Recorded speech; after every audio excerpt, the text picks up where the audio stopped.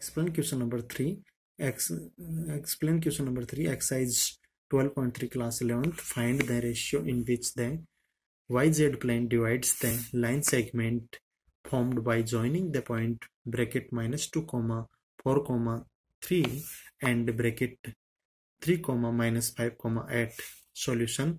The given point A bracket -2, 4, 7 and B bracket 3, -5, 8. Let P bracket x, y, z divides the line in the ratio of k ratio 1. Then the coordinates of point P are bracket 3k -2 upon k plus 1, -5k plus 1 upon k plus 1, 8k plus 7 upon k plus 1.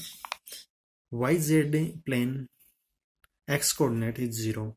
Then 3k -2 upon k plus 1 is equal to 0. So 3k -2 is equal to 0. K is equal to 2 by 3.